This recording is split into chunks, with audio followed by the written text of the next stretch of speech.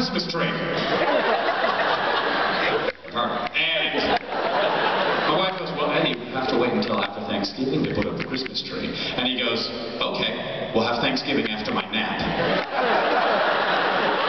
Genius! A dictator could do that. Well, let's have Thanksgiving after my nap. We'll have Christmas around 10. The next morning we'll have Easter, and then Memorial Day, and then the summary executions.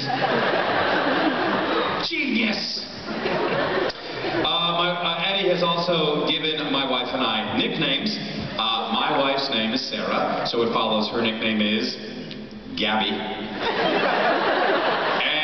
my nickname, and I'm not joking, is that guy.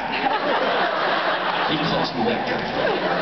He's that guy, hi! Come play with me, that guy! What are you doing, that guy?